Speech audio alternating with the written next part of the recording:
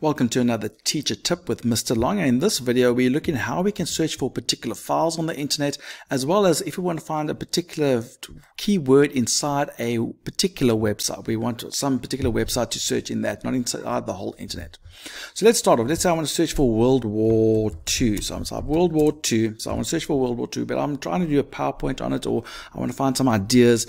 Then you can type the topic, and then after you type doc, type one word, doc type, and then in colon after it, and then you can say what type of file you want to search for.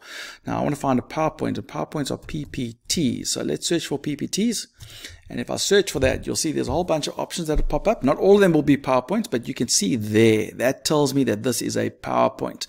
And then that's not that. And if I scroll down, oh, there might be some more. Oh, there's PowerPoint. There's another PowerPoint presentation. It's got the word World War II in it. There's another one that's about the First World War, but you get the idea. So you can search for lots of options on particular PowerPoints of that particular topic. And then if I click on that link, it's going to start downloading that particular PowerPoint, and then I can actually open it up once it's downloaded and see what it looks like. So my download is finished. So here we get the PowerPoint. So now I can get some lovely ideas on what this, if there's some lovely information in this particular PowerPoint, I can look at it, I can get some ideas.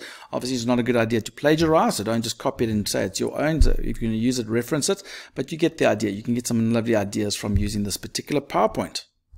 Now maybe I want to search on calculus, and I want a PDF document. So I can say doc type colon, and I want a PDF document, please. All PDFs. So yeah, this one's a lot more popular. You can see some PDFs there, lots of PDFs, volume 1, and you can click on it and see what it looks like and what the details inside of these little PDFs that you've got. Single variable calculus. So you can find some lovely details if you click on it, and then it will open up that document. It'll download it, and then you can open up. There we go. We can see what this document looks like. It's trying to download it. And there we go. Once it's downloaded, boom, there we go. So I've got volume 1 of this particular calculus. It's a 873 book that we can go through, and you can go search through this on calculus. I don't know how well you know your calculus, but there we go. You can see all the different options, all the things that are in here. So that's how you can get some PDFs that are online for a particular topic. Now, what happens if you are searching for a particular topic, but you want to not search the whole internet, just on a particular website? I want to see what this particular website says about a topic. So let's say I'm going to type in the word NFL, which is the National Football League. I'm going to search for it inside a website called News24. So then I'm going to type the word site with a colon, and then I put the actual website address, news24.com, which is a South African website. So there won't be many articles about NFL there, but if I type for that and I press enter or search, you'll see that the results are all from News24. So that means I'm only searching for where NFL appears in articles in News24.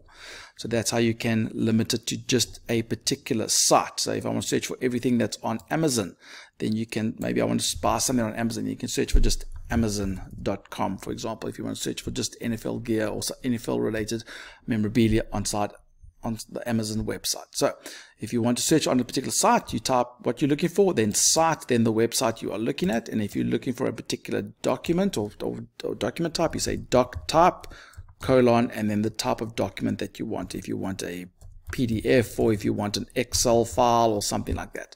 So those are your little tips in how you can search for particular types of files and on a particular website in Google.